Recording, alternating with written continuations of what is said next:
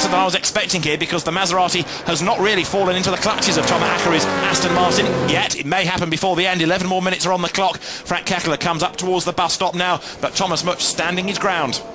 And we've got a drive-through penalty for car 8 speeding in the pit lane. Which is Stefan Mucker at the wheel, and I suspect that was on his departure, because we saw that problem with the wheel nut. It was pretty far up, wasn't he? So on his way out, he may well have been speeding them. Yeah, because what you normally have on the steering wheel is a button which actually controls your speed. Now, obviously, if you know, sometimes there's sort of a push and a hold, or it's sort of a click on and a click off, and if you knock it, if it's a click on and a click off, and then cause your speed and lose out. So he's in 14th place, but he's obviously going to lose it a lot more time now. Look at this for the race lead. They could barely be closer. Coming up rally on now. Thomas Much is still, but only just, ahead of Frank Kekele. Michael Krohn dropping back a little bit in 3rd place. And then look for 5th. We have them overlapping as well. Ackery and Muller, Aston Martin and Maserati. The Lamborghini, though, in 2nd place, virtually hidden behind the Ford as they dive towards Lecombe this time. On board now with Alex Muller.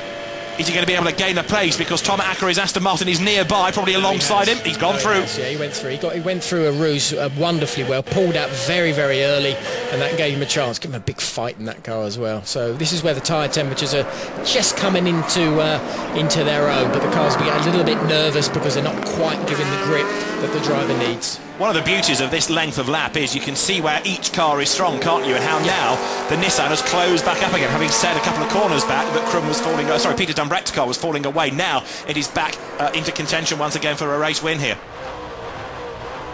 8.5 minutes of the race to go. They all bunch up at the bus stop. Remember, the best that Peter Dumbrecht and Michael Krum have had this year as a finish. 2nd in the championship race at Paul Ricard.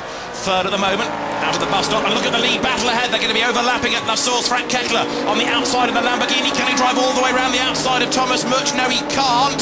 Bit of blue smoke though as Much locks up, and now Kekele tries to storm up the inside.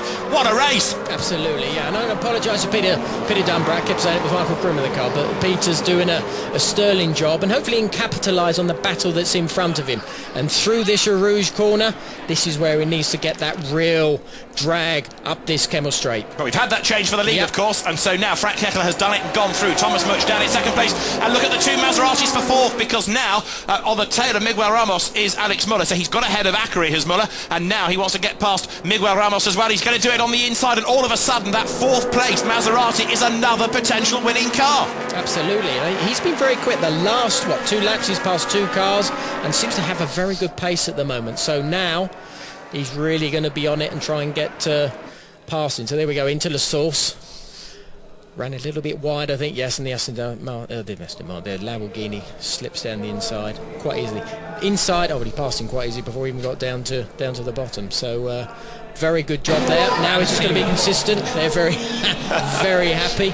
Up the inside comes Muller, then the Maserati terrorising the Nissan. He can't do it, has to back out of it. 2nd, 3rd and 4th absolutely together, but while they're being held up by Thomas Much like this, so the leader, Frank Kekele, who was 2nd yesterday in the qualification race, is building a good lead. 6 more minutes of the race to go, and he leads by 1.6 seconds. Yeah, and we're finding that GT40 is struggling a little bit. I think, the first couple of laps he was okay.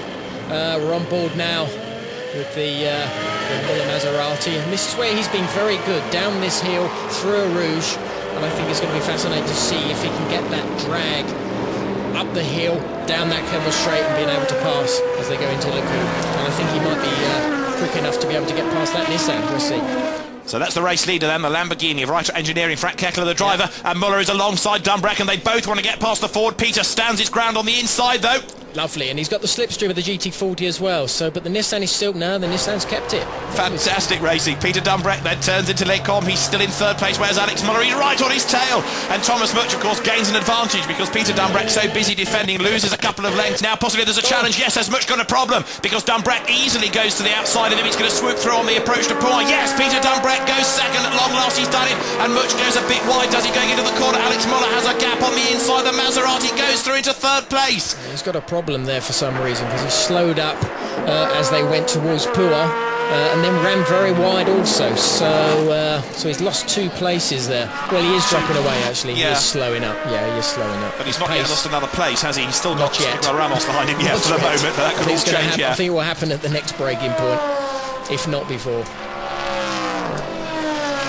So they're coming up. This is coming up to Blanchiment. This is sort of the little left kink beforehand, and then Blanchiment itself, mighty corner. Let's see, now he still seems to be okay, and see he's gone a bit wide again.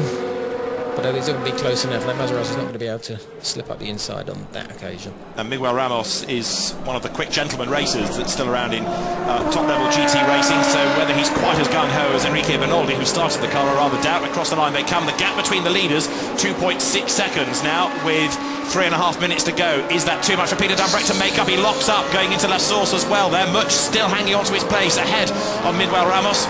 Just thinking though about Alex Muller's car, the Maserati MC12 is in third place. Now yesterday in the qualification race it started last on the grid, so that goes to show how things have worked out over the qualification race with a good result, a good drive in this race, the safety car as well. But what an effort by Alfred Hager and Alex Muller. Absolutely. Again, they've had a little bit of luck maybe with that pace car, but it was the same for everybody. The only guy who lost out, I suppose, was the leaders, because they were the ones who did have a lead. But it's made the race better, but he's actually stepped up. His pace has been wonderful. Bit of smoke, bit of locking up. Someone's gone wide there. That was the second place battle, wasn't it? It was either Dumbreck or Muller. Let's see who survives. Leader goes through, Keckler. And what's happening for second place? Yeah, it was Peter Dumbreck. Yeah. He's not there at all. There was a lot of smoke, so... Yeah, oh yes. It's a mechanical problem. Slight mechanical coming